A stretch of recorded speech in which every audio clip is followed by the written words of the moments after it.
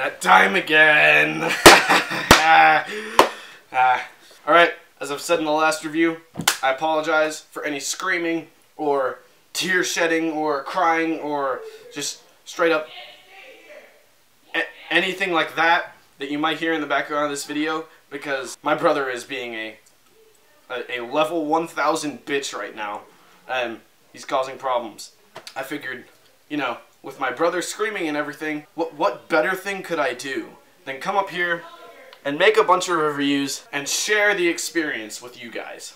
That's why you're here. But I can't talk about that because today what I have to talk about is the Emerica Provost skate shoe. From Emerica, from Colin Provost. It's a skate shoe. I'm talking about it here. So, let's get in depth with this. So to start off, this shoe is all suede shoe, and then almost all suede actually. As you move to the inner part of the foot, you have this mesh panel here for your breathability, so your feet aren't getting all stanky, and it does a very good job of keeping your feet fresh. And then, holy shit, listen to them. The durability of this shoe, it was, on a scale of 1 to 10, I give it a solid 7.5. The suede on the shoe held up very well. I skated this shoe for about 4 weeks, and I know I put the shoe goo on there, but that was recent. So, most of the time I was skating this shoe without shoe goo on it. And as you can see, there's no holes. There's one developing right over there-ish, right down the middle of the shoe. But other than that, there's literally no holes on this shoe. I'm sure if I kept skating this for a while longer, there would be a massive hole that developed here, just because that's how all my shoes end up. But there's nothing wrong with it right now. Moving back on the shoe, you got this little ollie panel right here that it didn't come up for me, so that's a good thing. Moving back the shoe, the little panel that most people rip on heel flips didn't do anything, so that's a plus.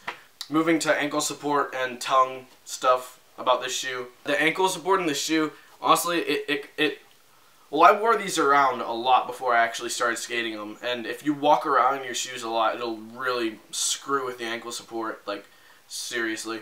Because I wore these around for like a good 6 months before I actually started doing some shredding in them. But anyway, the ankle support, it does hold your ankle very well at first, but as I said, I've had these for a while, so it's kind of squishy. It kind of caves in and stuff like that. So it might not have the best ankle support. And then the tongue is literally just about as thin as it gets, other than Janowski's.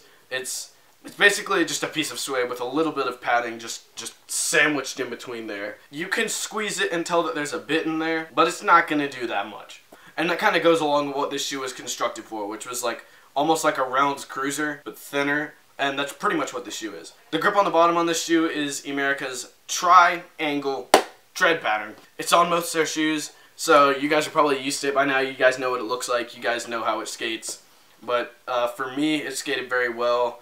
It didn't get any little flat spots. It was starting to get one right there on the ball of my foot right there, but it didn't go through. What's kind of cool about the grip on this shoe is that it's got the hardened rubber on all the main areas that they need to be. Like heel drag didn't wear out for me. I'm assuming that's because of the hardened rubber that they put there on the heel for that specific purpose, to not make it wear out. And then as you move up the grip, you have this little piece of hard rubber here too, and that is to deflect primos. And then this around the toe, that is just for toe drag. I think that it does a really good job with all those things. Primo didn't hurt bad for me in these. I didn't get a hole from toe drag, I didn't get a hole from heel drag. So I am satisfied. Now, impact in these shoes, I lost the insole because I don't know why, but the insole in these is the same thing as the insole in the Emerica Reynolds, which is pretty much just there for sweat absorption and comfort. So yeah, there's not a lot for impact on these, which can be expected because, as I've said, it's supposed to be a slimmed out Reynolds Cruiser. The Reynolds Cruiser didn't have an assole of impact stuff in the first place, so you should expect even less from this. But yeah, that's pretty much what the insole looks like on these. And I apologize if I'm getting darker as the video goes on because the sun is going down. But anyway, yeah, the shoe, overall, the shoe Definitely provides the maximum, one of the maximum amounts of board feel that you can get in a shoe. It is relatively durable and it skates incredibly well whenever you start actually skating them. The shape is very pointy, so it flicks really good on flip tricks. Overall, I could just say that this is a great shoe. Maybe not the best for jumping down giant gaps because not a lot of impact support in this right here. But other than that, it's definitely a good shoe. If you have the money and you want to get a pair, I would definitely say to do it because it's just a really solid shoe all around. I really enjoyed skating it, and I'm probably going to keep skating it for a little while because it's not even worn out that much. So that's my thoughts on the Emerica Provost. Feel free to check out some other videos that I have. Feel free to like, comment, any questions, share if you want to tell all your friends about the Emerica Provost, and subscribe for more. I'll talk to you guys next time, which will most likely be another shoe review. So stay tuned for that. Check out the rest of my channel, and have a fabulous. I'm speaking like you. Yeah, you still have a